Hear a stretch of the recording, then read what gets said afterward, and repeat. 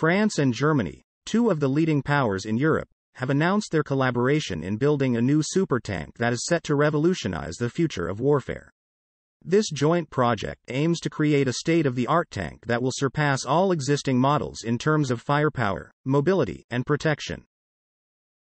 The two nations, long-standing rivals in military history, have put aside their differences to embark on this ambitious venture that is expected to bring significant advancements in defense technology. With the world's eyes on this groundbreaking project, it remains to be seen how this collaboration will shape the future of armored warfare.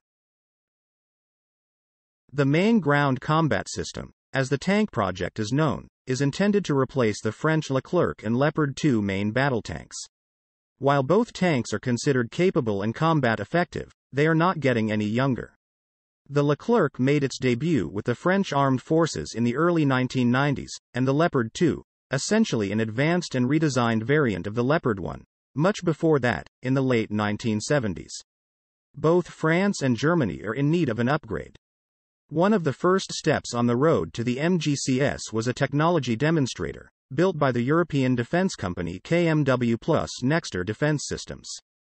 Their demonstrator was called the European Main Battle Tank, or alternatively called the Enhanced Main Battle Tank by the French, and it debuted in 2018 at a military trade fair in Paris. The demonstrator, a one-off design, combined already existing German and French tanks, but mated the turret of the Leclerc with the hull of the German Leopard 2. A neat video of the modern-looking demonstrator can be seen here and is worth the watch. The rationale behind the French-German hybrid was twofold. First, it demonstrated the potential of French-German collaboration in defense, which for historical reasons has struggled. The other advantage was to explore the possibilities of using off-the-shelf parts and components to see what was possible.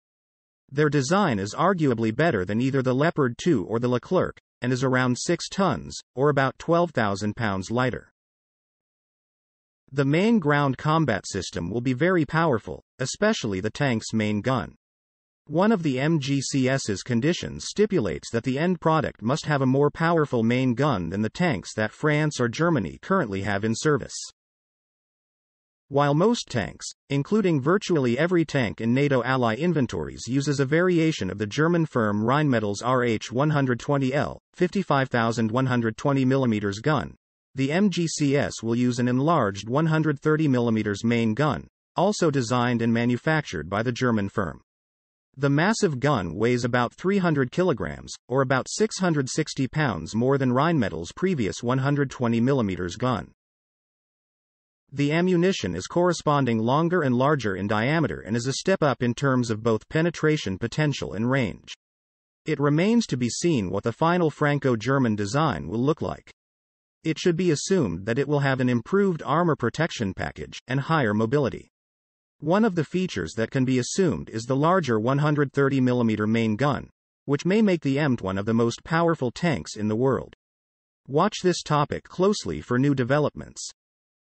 I would like to take a moment to express my gratitude for your time and attention during this video. It is an honor to have the opportunity to share my knowledge and insights with you, and I hope that this content has been informative and valuable to you. Your support and engagement are what make this work meaningful and worthwhile. I appreciate your feedback, comments, and questions, and I look forward to continuing to engage with you in the future.